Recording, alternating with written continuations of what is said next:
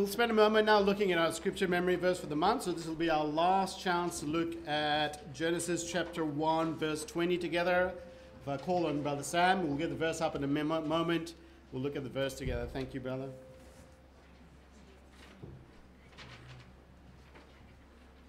As Nick said, this is our last week for this. Let's all say it together. Genesis 1:20. And God said, let the waters bring forth abundantly a moving creature that hath life, and fowl that may fly above the earth in the open firmament of heaven. Genesis 1:20. Anyone memorize this verse yet?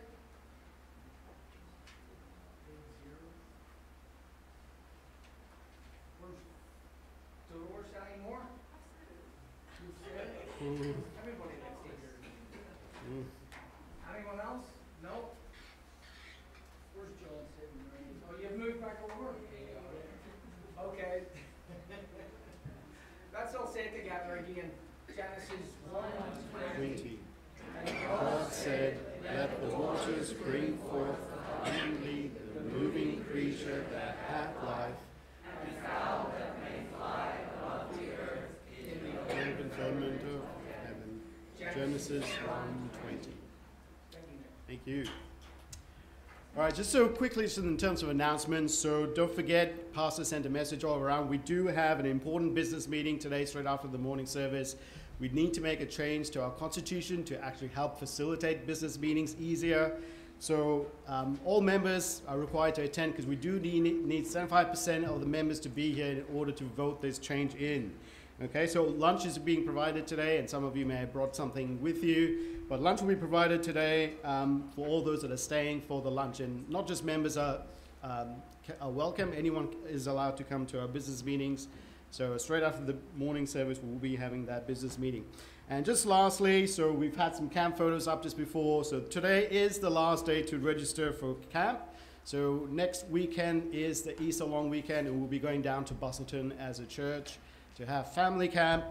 Brother Chris Hustler is our speaker, as you know. But for those of you that unfortunately can't make it, we will still have Sunday service here at the church at 10:30.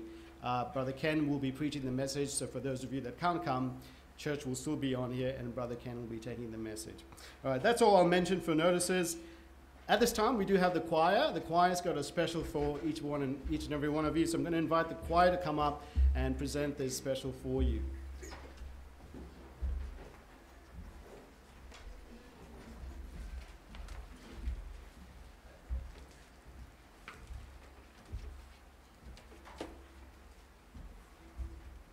We thought that since we won't be here for next weekend, we would prepare our hearts for the resurrection today. The song is called He Rose Triumphant.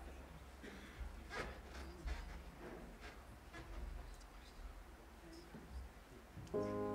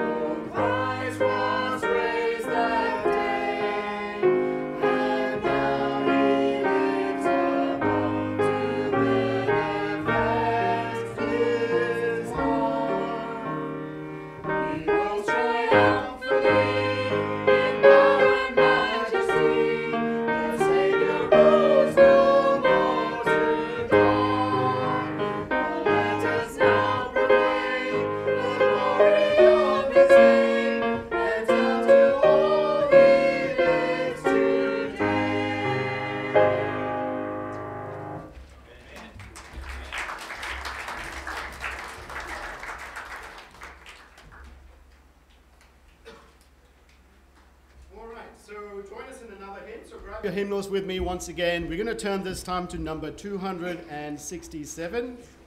Number 267. Well, I'm not too sure if I know this one, but the song is titled Yes, I Know. Number 267 in our hymnals. We'll sing the first, the second, and then we'll sing the last verse. So number 267, the song is titled Yes, I Know.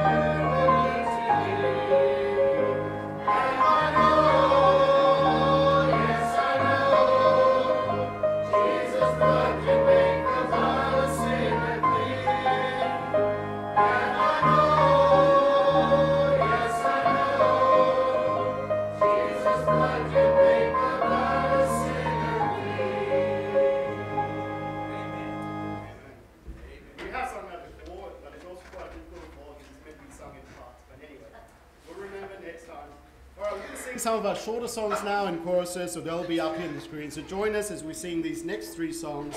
We're going to sing Jehovah Jireh, and then we're going to follow that with For God So Loved the World, and then we're going to sing Seek Ye First. So let's start with Jehovah Jireh. For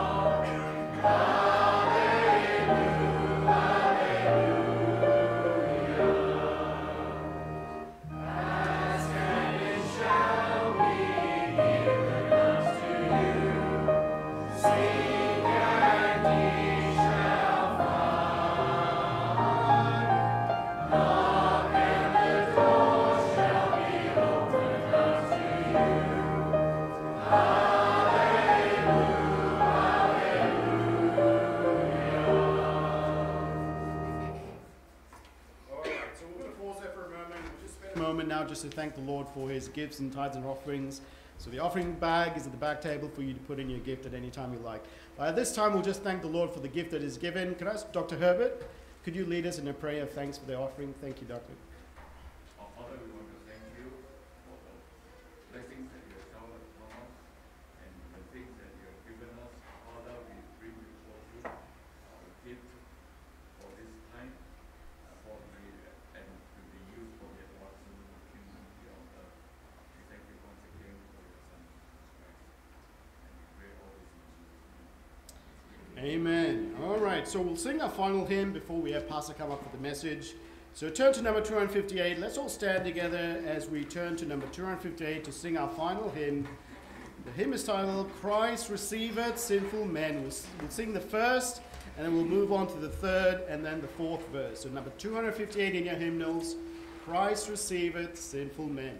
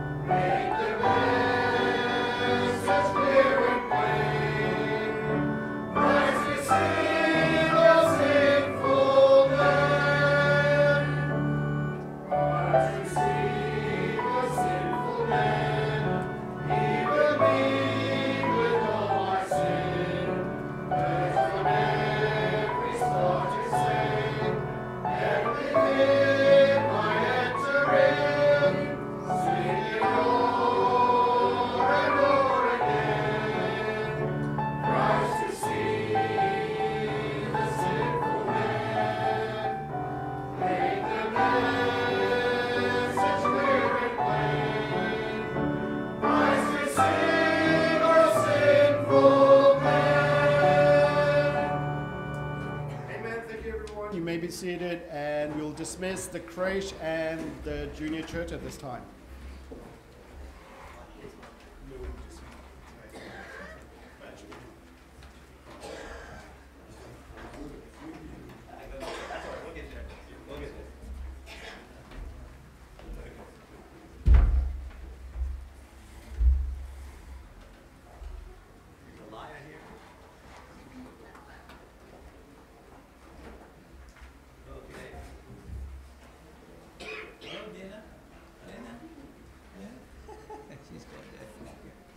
Good morning, it's good to see you. Yeah, beautiful day outside. Do we have a first-time visitor here this morning? First time here? Okay. Welcome. Yeah, God bless you. Thank you for coming. Good to have you with us. Everyone is welcome to stay after the service for the lunch we're going to have, and also if you want to attend the little business meeting we've got to have to change an article there in the Constitution. We got an issue because we've worked on a quorum before, having to have so many business meetings, but with merging the two churches together and all the new members and other people coming, members coming in, it's getting hard to have a quorum for a business meeting. So if we just take that out of the Constitution to have a quorum, to announcing it 2 weeks in advance and also emailing it or posting it to every member. So everybody knows in advance before the meeting, and then all votes have to be, all motions have to be passed by a 2/3 vote. Then that will help relieve all the problems. And everybody knows what's happening whenever we have motions in the church.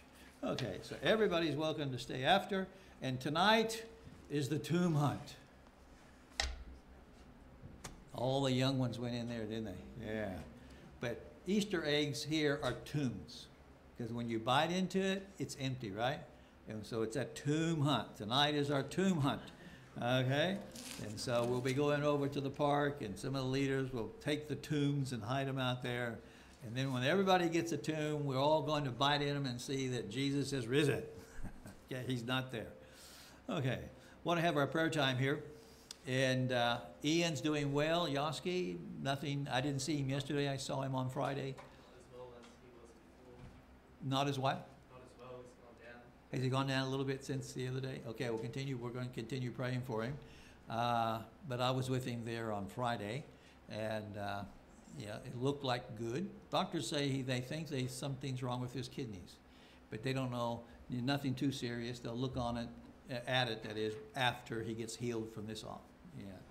So continue praying for Ian at this time, and Elizabeth over in Uruguay for Daniel. Her brother had the heart operation, and so continue to pray for his recovery there for Daniel over there.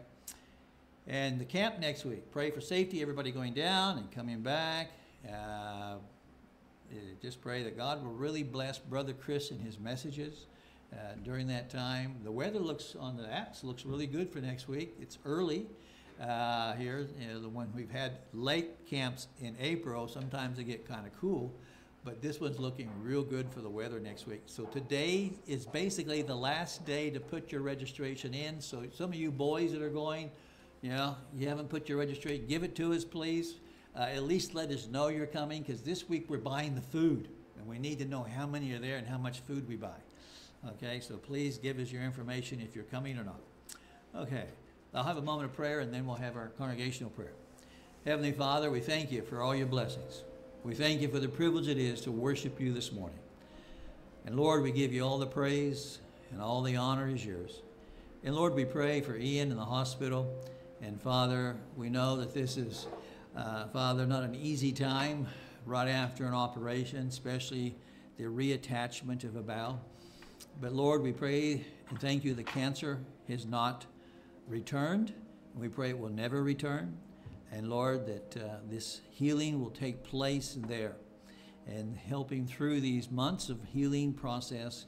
And Lord, we know it won't be easy, but we pray for no infection to set in. And then, Lord, we just pray for Daniel over in Uruguay, and we thank you Elizabeth is there. And Lord, we just thank you that she's able to be a help. And Lord, but we pray for your healing hand upon Daniel. And may, Father, he have no complications also from this heart operation. And so, Father, we pray for your Spirit to have your way this morning in our midst. And Lord, we thank you that our salvation is free. As we've sang this morning, the vilest sinner can find forgiveness.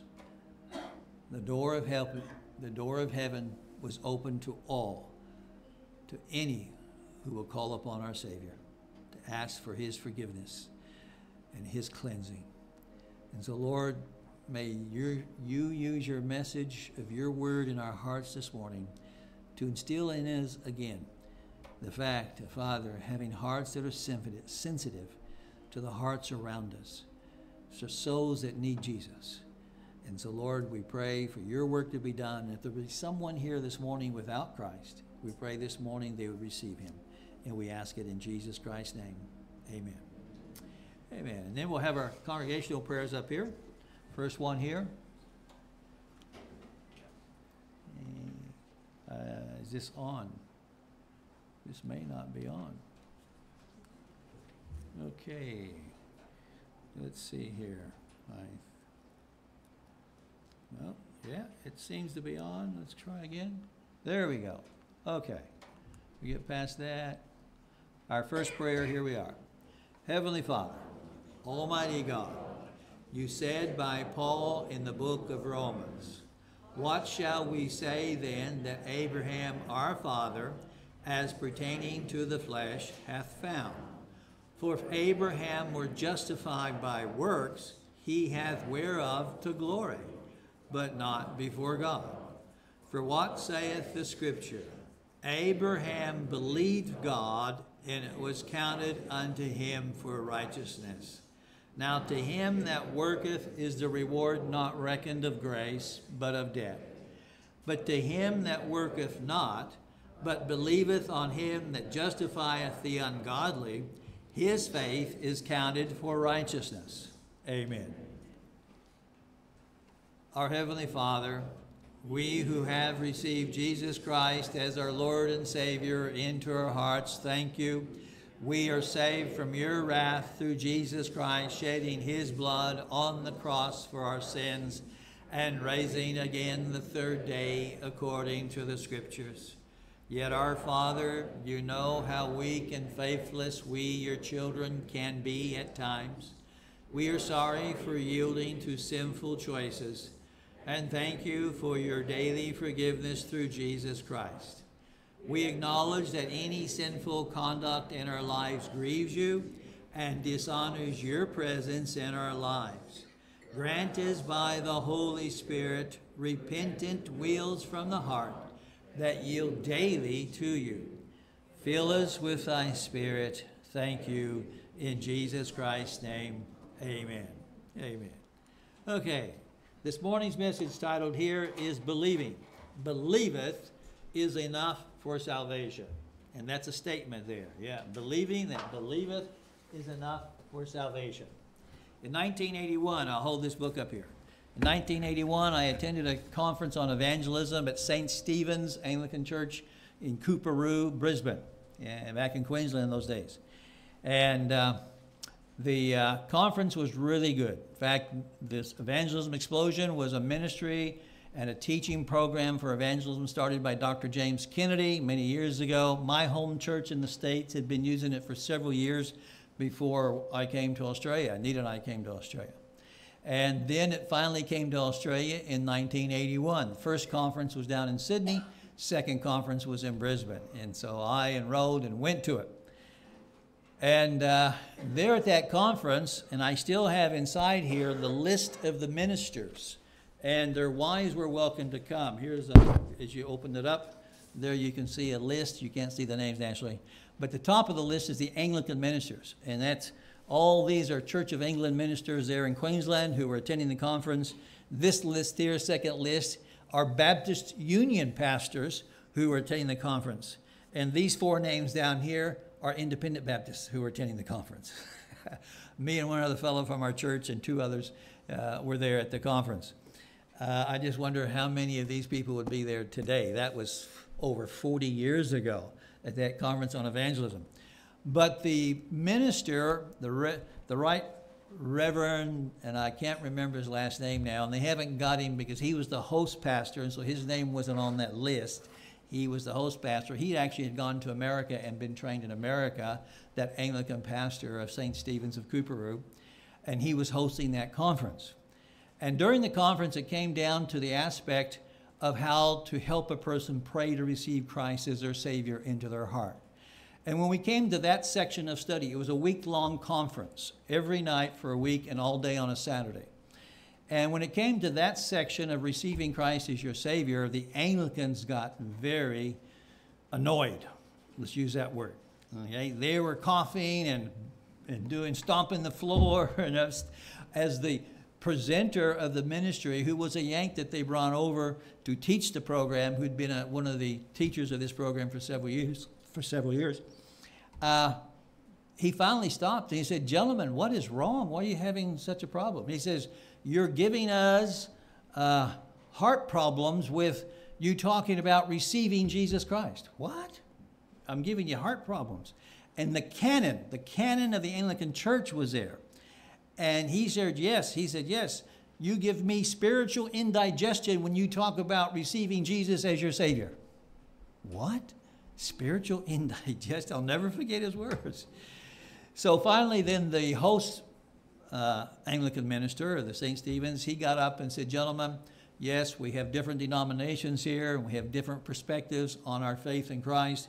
Let me share with you my testimony." And he had been a rector for 20-some years in the Anglican Church, going along with all the teachings of the Anglicanism.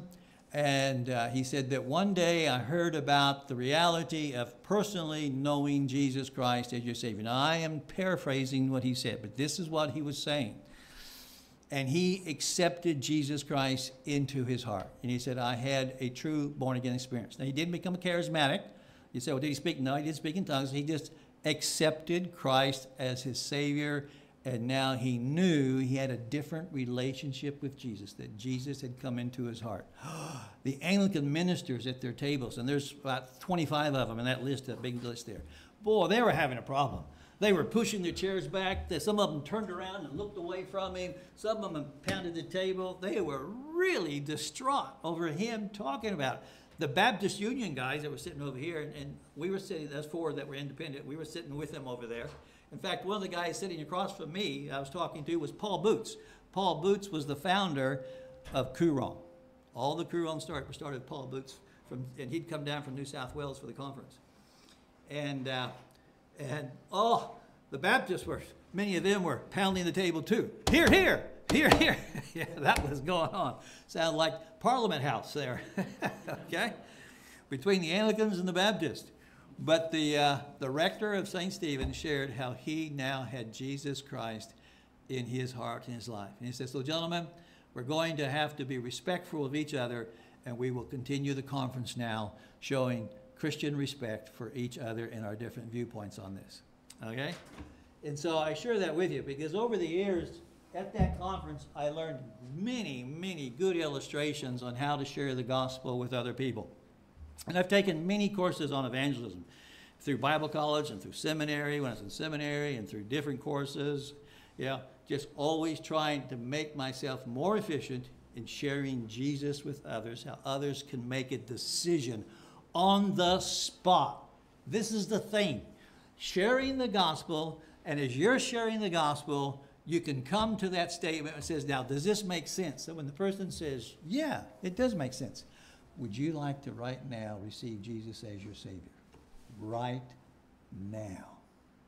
There's many people that should be in the kingdom of God that are being held back because we will not come to that important moment where we center the message to their heart. And the one reason why we don't center it and ask them that question is because we don't feel we've made it clear. We're always thinking, did I really share enough? We don't have the confidence that they should pray. But when you have learned how to share Christ and know that simple salvation is simple belief in what the Scripture says. And so this is why we're having this message. On Wednesday nights, I'm going through soul winning. Those of you who've tuned in, I've got my book here, my soul winning. If you've missed some of the lessons, I got extra copies of the lessons here. And we got about 10 lessons we're going to do all together. And we'll be looking at different ways to share Christ with people. But churches today are not training their congregation in how to share Jesus, where they can bring a person to a decision as they talk to them. And I've seen many people doing street work over the years. I've seen many people right on the streets pray. I mean, over the years, seeing people right there standing to the side off the street, the pathway, and we stand in a little corridor somewhere and they pray and accept Christ as their Savior. Just like we had last week, a guy at McDonald's there in the city after passing out tracts, a guy prayed and accepted Christ as his Savior. So this morning we're going to look at number 1 as we go through these verses. Peter learns that whosoever believeth can have salvation. That whosoever believeth can have salvation. What biblical believing is.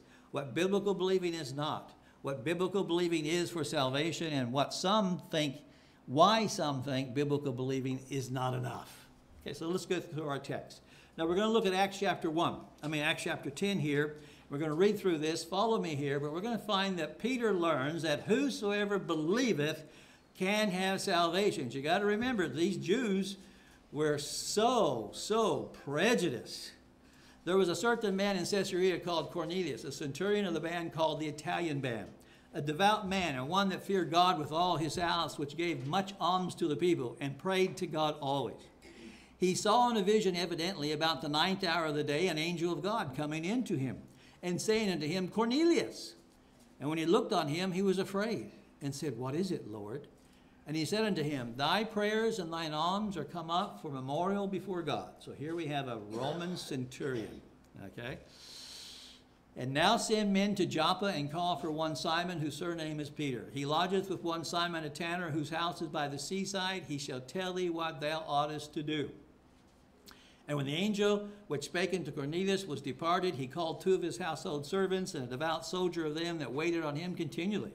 And when he had declared all these things unto them, he sent them to Joppa. And on the morrow, as they went on their journey and drew nigh unto the city, Peter went up upon the house to pray about the 6th hour. And he became very hungry, and would have eaten. But while they made ready, he fell into a trance. And he saw heaven opened, and a certain vessel descending unto him, as it had been a great sheet knit at the 4 corners, and let down to the earth, wherein were all manner of 4-footed beasts of the earth, and wild beasts, and creeping things, and fowls of the air. And there came a voice to him, Rise, Peter, kill and eat. But Peter said, Not so, Lord, for I have never eaten anything that is common or unclean. So he was truly kosher. Okay? And the voice spake unto him again the 2nd time, What God has cleansed, that call not thou common. And this was done twice. That's 3 times. And the vessel was received up again into heaven. Now while Peter doubted in himself what this vision which he had seen should mean, behold, the men which were sent from Cornelius had made inquiry for Simon's house, and stood before the gate. And they called and asked whether Simon, which was surnamed Peter, were lodged there. And while Peter thought on the vision, the Spirit said unto him, Behold, 3 men seek thee. Arise therefore, and get thee down, and go with them, doubting nothing, for I have sent them. Then Peter went down to the men which were sent unto him from Cornelius, and said, Behold, I am he whom you seek. What is the cause wherefore ye are come? And they said, Cornelius, the centurion, a just man, that is also can be translated righteous man, and one that feareth God, and of good report among all the nation of the Jews, was warned from God by a holy angel to send for thee into his house, and to hear words of thee. Then called he them in, lodged them, and on the morrow Peter went away with them. And certain brethren, very important, he takes some other brethren, some other Jewish men from Joppa accompany him. You got to remember, the church right now is all Jews and proselytes who have come into Judaism. And the morrow after they entered into Caesarea, and Cornelius waited for them, and had called together his kinsmen and near friends. And as Peter was coming in, Cornelius met him, and fell down at his feet and worshipped him. But Peter took him up, saying, Stand up, I myself also am a man. And as he talked with them, he went in and found many that were come together. And he said unto them, You know how that it is an unlawful thing for a man that is a Jew to keep company, or to come into one of another nation. Now there it is. Now that's not what God had said. Okay, this is what the Jews had come to practice. That it was an unlawful thing for a man that is a Jew to keep company, or to come into another person from another nation. But God has showed me that I should not call any man common or unclean. You cannot have prejudice in God's church. Okay? And yet over the years I have found that so many churches are prejudiced. And Cornelius said, For days ago I was fasting until this hour. Or 4 days ago, I was fasting unto this hour, and at the 9th hour I prayed in my house, and behold, a man stood before me in bright clothing, and said, Cornelius, thy prayer is heard, and thine alms are had in remembrance and sight of God. Send therefore to Joppa, and call hither Simon, whose surname is Peter. He is lodged in the house of one Simon a tanner by the seaside, who, when he cometh, shall speak unto thee. Then Peter opened his mouth, and said, Of a truth, I perceive that God is no respecter of persons. Okay, so Peter is learning that when Jesus said, whosoever, it means anyone. Okay, we went over that last Sunday night. We went over it with the young people about what does whosoever mean. And finally one of the children said, it means, Pastor, everyone. And that's what it means, everyone. Even people, Caleb's not here. He's from Victoria. So I drill that into their minds. Even Victorians can get saved, okay? He's a tiger man, okay.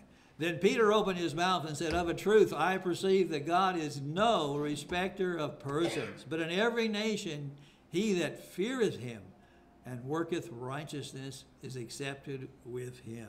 Now that righteousness is not our righteousness, it's God's righteousness. It's those who have come to put their faith in him. Remember, our righteousness is as what? Filthy rags. Nothing that you can ever do will bring you close to God. It's only God working through you. And the first thing you have to do is put your faith and trust in him. You have to believe. Verse 36 now. So the word which God sent unto the children of Israel, preaching peace by Jesus Christ, he is Lord of all. That word I say you know, which was published throughout all Judea and began from Galilee after the baptism which John preached. How God anointed Jesus of Nazareth with the Holy Ghost, that's the Holy Spirit, and with power, who went about doing good, healing all that were oppressed of the devil, for God was with him. Now, he is now speaking, Peter is speaking to the crowd there in the home of Cornelius. He's speaking to that crowd of friends and relatives that Cornelius has brought to his home to meet Peter. And we are witnesses, verse 39, of all things which he did both in the land of the Jews and in Jerusalem, whom they slew and hanged on a tree. Him God raised up the third day and showed him openly. So hear the gospel coming forth, what Christ did, the good news, the death and the burial and the resurrection of Jesus. Not to all the people.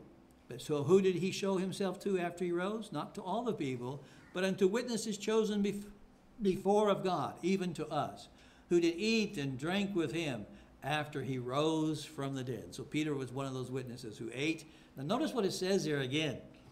Various times in Scripture, that after Jesus rose, he ate and drank with the disciples. Okay, in the millennium, in our spiritual bodies. Jesus was in his spiritual body. Okay, and we will eat again in the new kingdom. And so, yeah, here we find the meeting.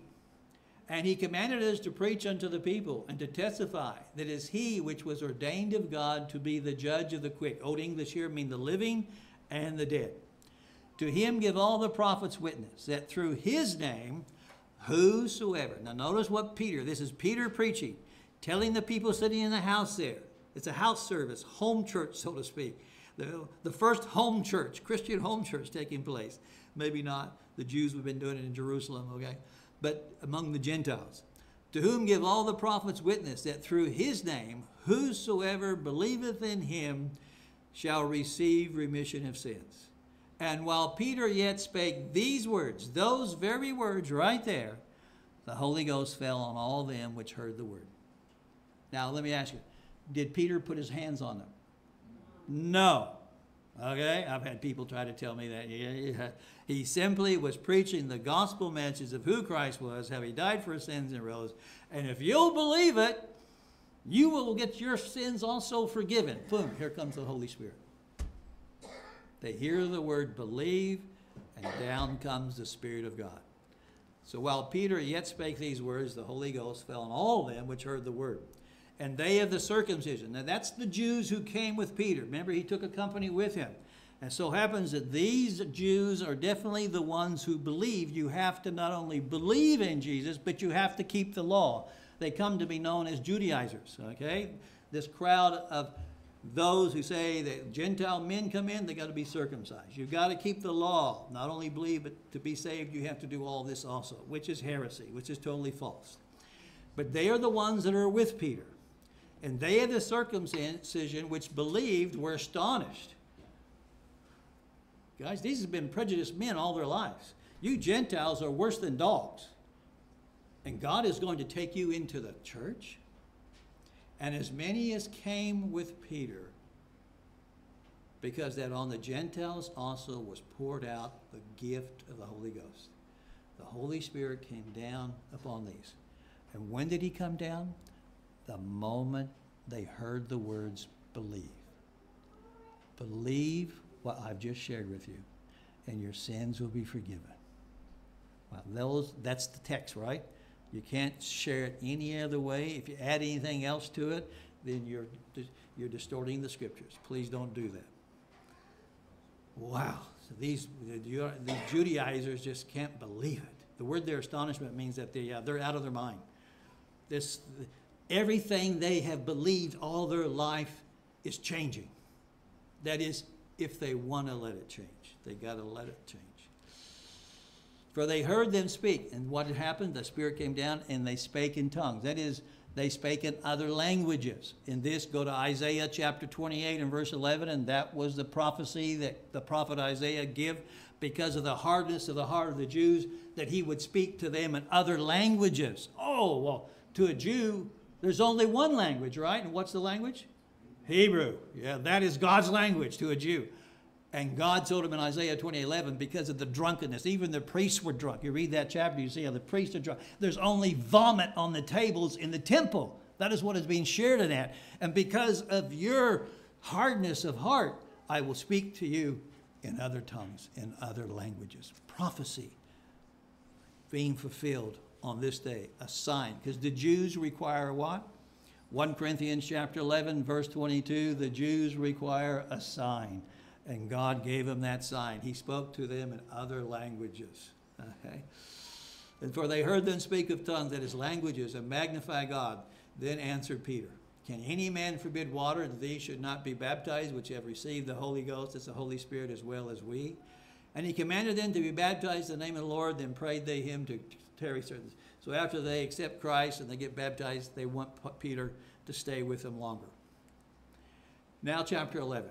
And the apostles and brethren that were in Judea heard that the Gentiles had also received the word of God. And when Peter was come up to Jerusalem, they that were on the circumcision contended with him. Oh, there was those guys that heard it, but then they go back and they're telling them, and the crowd, and there's a lot of these Jews that are of the circumcision crowd. You've got to keep the law.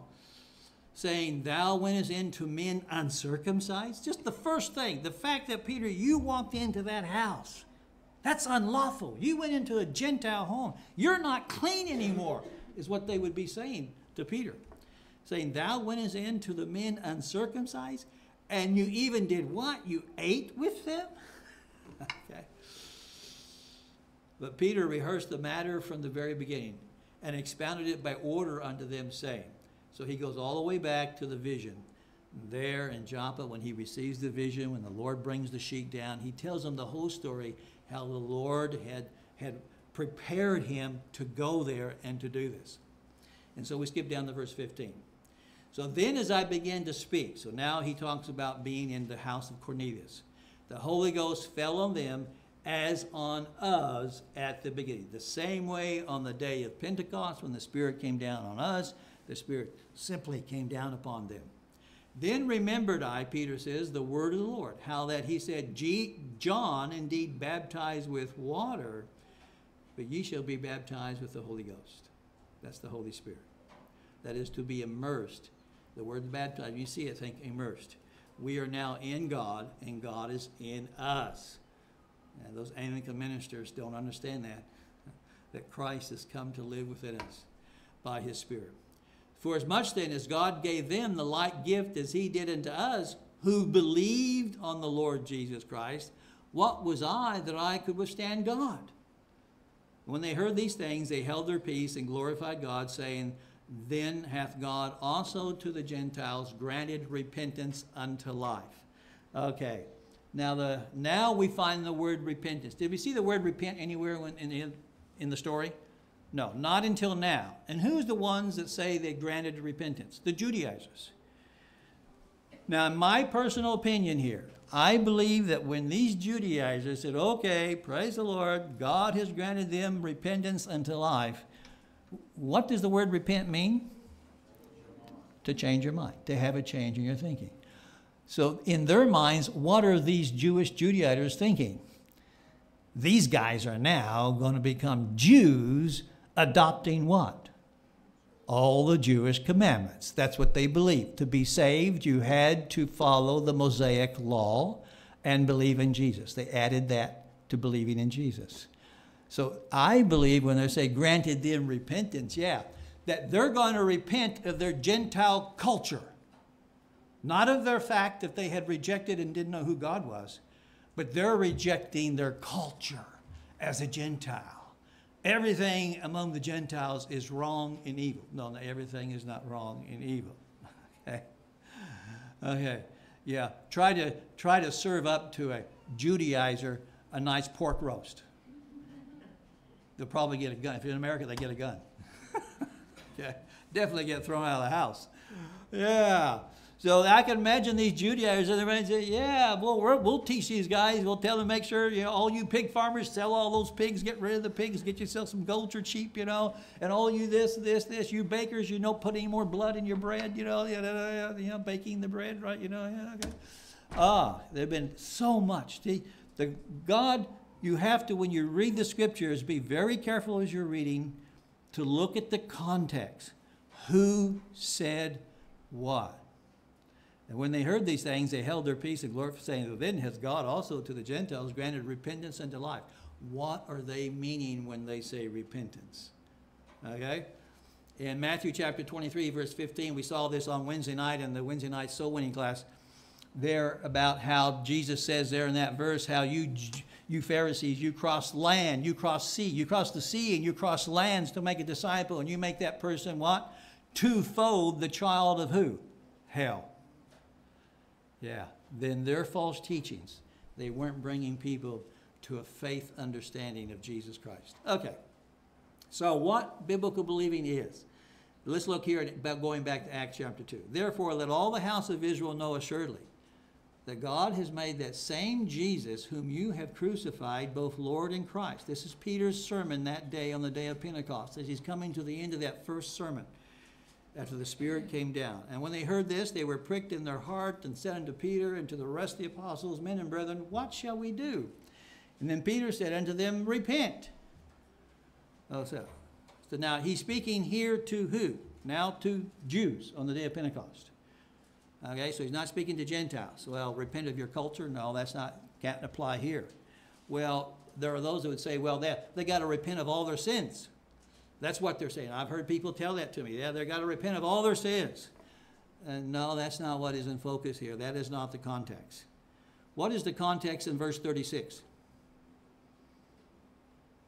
They crucified the Savior, right? And that same Jesus whom you have crucified is who? He's the Lord in Christ.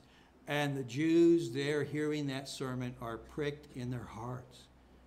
He was. He said he was. We heard him at times talking. Yeah. And he is. He is the Messiah we were waiting for. We crucified our Lord and Messiah. And what does Peter say? What do you got to do first thing when they say, what are we going to do? Repent. That is, stop rejecting your Savior and do what? Accept him. That is the context of the word repent. You've rejected him, you've killed him, you've crucified him. Now accept him as your Messiah and Savior. That is who he is. And that's the repentance. To accept the Savior who died for their sins. Because look at the very bottom. I put on there from the Greek word from the Strong's Concordance. I put that in there. And very simply, yeah, it means to think differently. You're going to change your understanding of who he is and accepting that he is your Savior, he is your Messiah, he is your Lord. And then what do you do after you believe that? You believe that he's that, then you get baptized, every one of you, in his name, in the name of Jesus Christ, for the remission of sins, and you will receive the gift of the Holy Spirit. You believe, stop rejecting and crucifying, believe, and you follow him in baptism, and this is all taking place at the same time, and you'll get the gift of the Holy Spirit. Very simple path. A lot of people confuse that. Very simple. What biblical believing is. Let me share with you. As somebody many, many years ago, I don't know how many years is going on, but believing and repentance are the same coin of salvation. If you have a coin of salvation, one side it says believe or have faith. Faith is the same as belief. The other side it says repent. They're the same thing. You can't separate. Too many people try to say salvation is a belief. It's a change in your thinking. That is repentance. Okay? What biblical believing is, and here it is, the Greek word here for believeth is there in Strong's Concordance. The G stands for Greek, and it's listed as the 4,100th word in the Strong's, and it believeth, and there it means to have faith. And 4102 is based upon the same root as pisteuo, and it means to have faith in, upon, or respect to of a person or a thing. It means credit by implication, to entrust, especially one's spiritual well-being to Christ. Believe, it can be translated believe or believer. Commit, trust in a committing relationship, put in trust with. These are all the different ways it's used in this Greek word, believeth. Here's some verses. Romans 1:16. For I am not ashamed of the gospel of Christ, for it is the power of God unto salvation to everyone that believeth, to the Jew first, and also to the Greek. So here we see believeth particularly is talking about the power of God. When you believe, where's an aspect of what believing is? You have received the power of God from that gospel message. Now to him that worketh is the reward not reckoned of grace, but of debt. So if you try to work your way to heaven, then you're earning it. And God, you're making God, so to speak, owe it to you. But it doesn't work that way. God has not ordained it that way. But to him that worketh not, but believeth on him that justifieth. Here, believing is what? Being declared innocent while you're still a sinner. That's what justification is all about. To be justified is God. Christ bore all of our guilt there on that cross, shedding his blood, covering our sins. The sins of the world were laid upon his, Scripture says. And now the moment we believe, we're justified. We're declared innocent, judicially declared innocent while we are still yet sinners. When you understand that, the word grace takes on a whole new meaning. The depth of what it means. God's grace toward us, what he does for us. And then Romans 10:4. For Christ is the end of the law for righteousness to everyone that what? Believeth. We're no longer under the law. Christ is the end. I love this verse. The end of the law. I am now in Christ. I'm not under the law. But let me share with you, my faith in Christ is not a license to sin. Galatians makes that very clear in Galatians chapter 5. Because I've been saved and justified, I don't have a license now to do whatever I want. Because Christ liveth in me. And this Christ's life within me will always lead me into holiness and godliness. Okay? For Christ is the end of the law for righteousness to everyone that believeth. Righteousness comes through him and him alone. And so here's some of the great aspects of what happens in believing is that we have the power of God. We've been declared righteous, justified. We have seen the end of the law for our lives. Now our focus is totally on one thing, following Christ and letting his word seep into our hearts. So we will keep all the commandments that God wants us to keep. And then still here, looking at the word faith in the Greek again, looking at Strong's and the word trust. Again, having the same basic root word as believe, the word faith, and it's speaking about reliance there, looking in the middle of it, especially reliance upon Christ for salvation, the word faith. It could be translated assurance, faith, belief, faith, fidelity. The word trust, also the same root word is believeth in the Greek. It means to agree, to assure, believe, have confidence, to be wax confident, make a friend, obey, persuade. These are different ways these words are used in the Scripture. And so as we see these words, believe has a meaning of action, not intellectual assent. What biblical believing is not. Intellectual assent. James 2:19. Here, thou believest that there is one God. Thou doest well. The devils also believe and what? Tremble. There is the intellectual assent. Like, for instance, how many of you believe Captain Cook sailed around Australia and charted the coast, especially on the East Coast? If you've been to the Gold Coast and you've been on the border between Tweed Heads and Coolangatta, and there where the New South Wales border is, they got a monument up there, and there is an excerpt up there from the logbook of Captain Cook. How many people have been there, seen the excerpt? Yeah, okay, you can see it right there. 1 foot in New South Wales, 1 foot in Queensland, and you can be looking at the logbook. Yeah, Captain Cook, yeah, I believe. I've seen that logbook of excerpt there.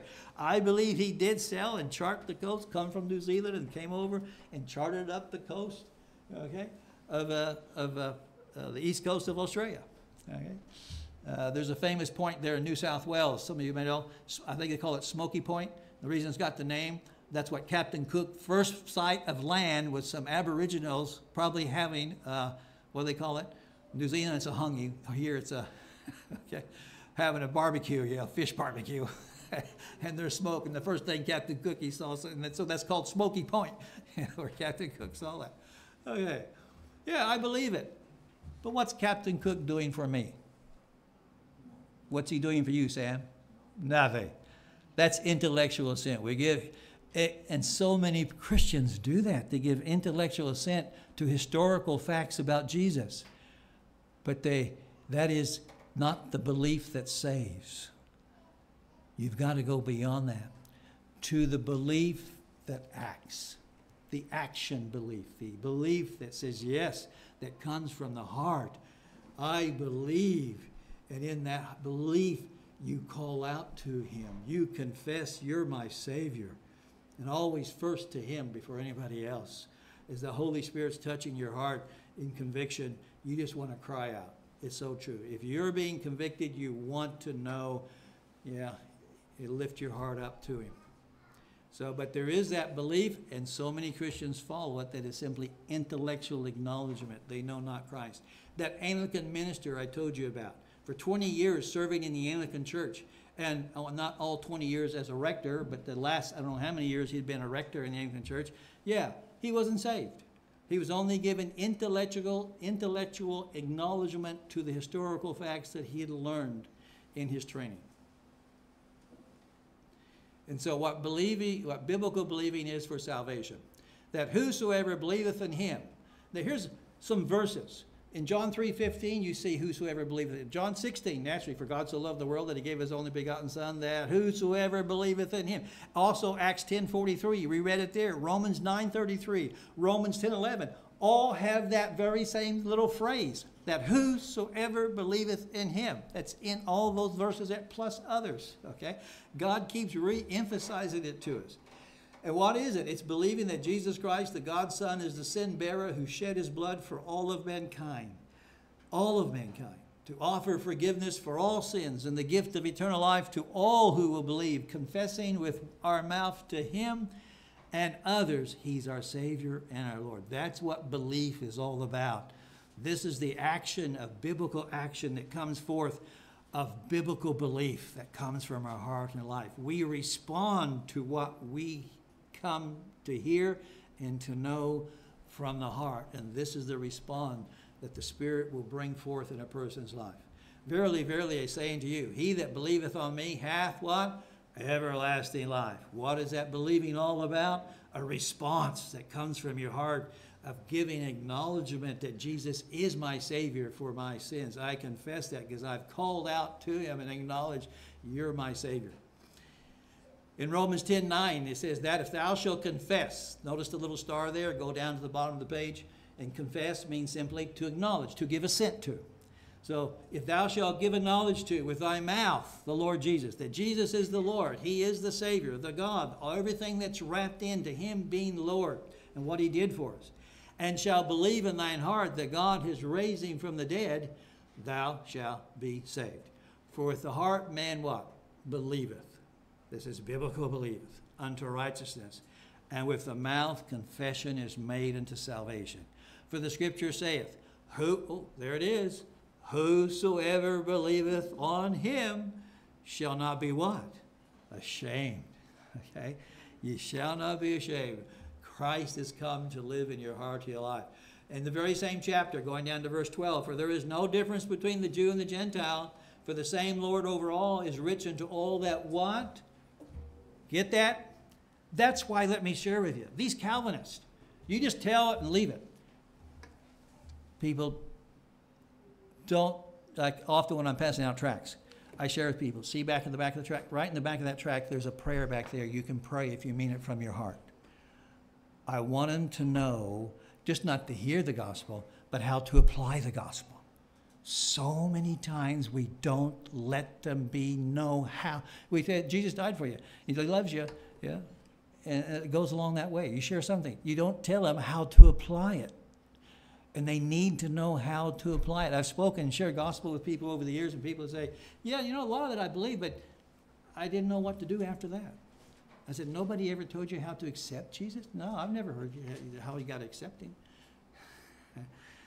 You got to call out to him. For the same load over all is written to all that call upon him. For whosoever shall call upon the name of the Lord shall be saved. That's believing.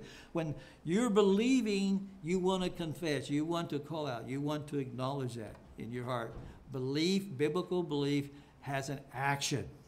Now then shall they call on him in whom they have not believed. And how shall they believe in whom they have not heard? And how shall they hear without a preacher? So biblical believing for salvation is that fact that the heart wants to do something, and that is call out to him. Biblical belief has action within it. Okay? So why some think believing is not enough?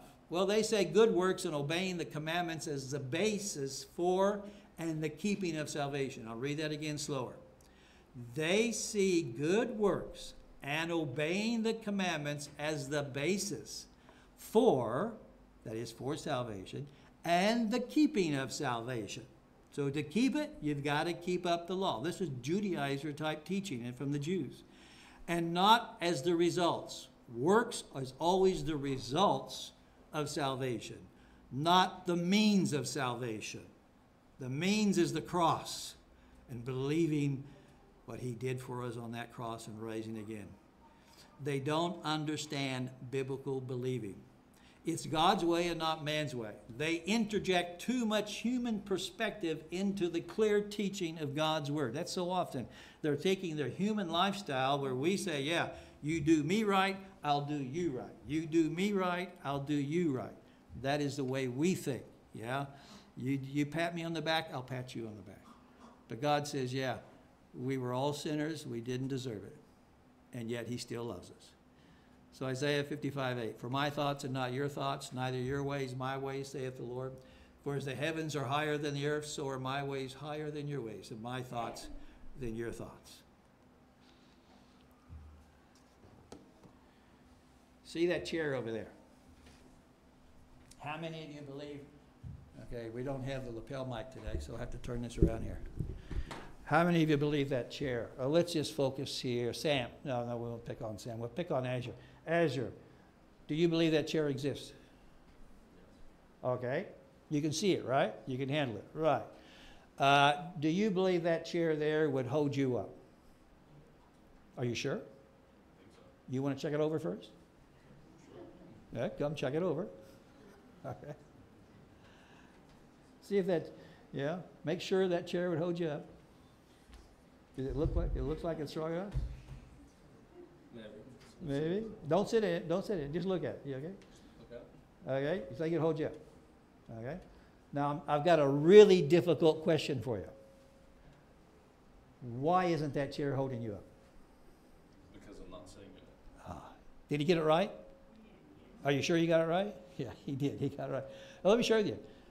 In sharing the gospel in many a home with people, even on streets, I've used this illustration. I learned it at Evangelism Explosion. Okay? And Peter Rame did it also, not fully this way, with the young people a couple weeks ago. Peter did it in the youth night. But yeah, it's not holding you up. Okay. I need two chairs. There used to be two of these big chairs. Now they're on the way. Okay. Would you sit in this chair real quick? So you're standing in somebody's home. You're usually sitting in chairs around the kitchen table. Often with me, yeah. They ask you, oh, you want to sit somewhere. If there's a kitchen table nearby, say, can we sit at the kitchen table? You drink your coffee better there, okay? Instead of sitting on a lounge. But I usually sit at the kitchen table.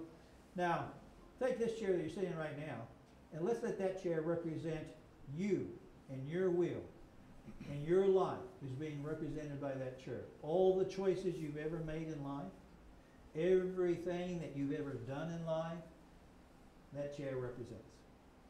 That chair over there represents Jesus Christ. As we've been sharing the gospel with you, did it make sense what I shared with you, what he did for you at the cross? and that he died for you and he rose again, and he offers you eternal life in heaven and a life in this world where he has a plan for you. If that chair represents now Jesus and all what salvation encompasses, can I ask you, would you make a choice? Which chair would you like to have your life in? This chair or that chair over there? In that chair. And that chair over there. What have you got to do to have that chair? Go sit in it. Go sit in it. Simple illustration. Often you have to tell a piece of, now I'm not trying to embarrass you here. I'm not trying to embarrass you, but it's a simple illustration. So just as you got up out of this chair and you now, Azure, have gone to sit in this chair. That's what it means to accept Jesus Christ as your Savior. Is that, oh, I don't have the mic. Okay. That's what it means to accept Jesus Christ as your Savior. Is that you are going to move your heart and life and ambitions from the life that you have planned to wanting the life that Christ has for you, as he will forgive you of all your sins. He will forgive you of everything you've ever done, and he wants to come and live in your heart and your life. Are you willing to make that decision to come to Christ and accept everything he has for you? Absolutely. Okay? If that is sure in your heart right now, I can lead us in a prayer, and I'd like to pray for you first. And then you can pray yourself, or you can pray short phrases after me and accept Jesus Christ and tell him that you believe upon him as your Savior for your sins, and you want the life that he has for you, and knowing that he's going to forgive all your sins. Would you like to pray that prayer? I would, yes. Okay, we'll stop here. Thank you, thank you, thank you. He didn't know I was going to do that. Okay? Belief illustrated here in the two chairs. Some of you might have seen it been done before. It's been around for a long time. But the way I saw it illustrated with EE is the way I've used it for quite a few years with people. Helping people to truly acknowledge that they want Jesus in their heart and their life. Let's pray. Father, we thank you that, Lord, is the vast majority, maybe every one of us here, have made that decision, where we've left the chair of our will and we've come to accept Christ, your will, to know the forgiveness of sin, to know that heaven is our home. And Lord, we thank you for that great work that only you could do, of your marvelous grace of making us your children, because we believed what we heard as the Spirit convicted us, as the Spirit of God touched our hearts, our lives, and we called out saying, yes, I want your forgiveness. But Lord, if there's a soul here this morning that hasn't made that, or there's any doubt in their heart, their life, may they make sure this morning and call out, telling you they believe and they want your will and only the will and life that you have for them.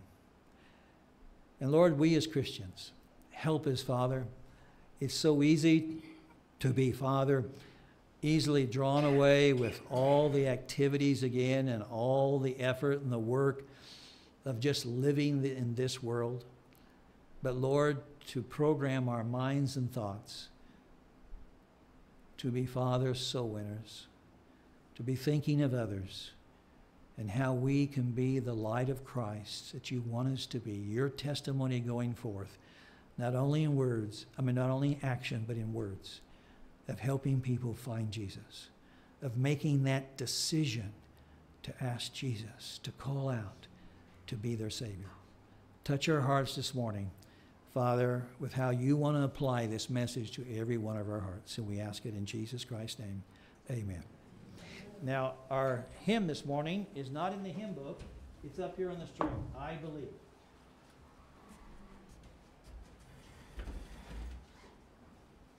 May we stand as we sing, please.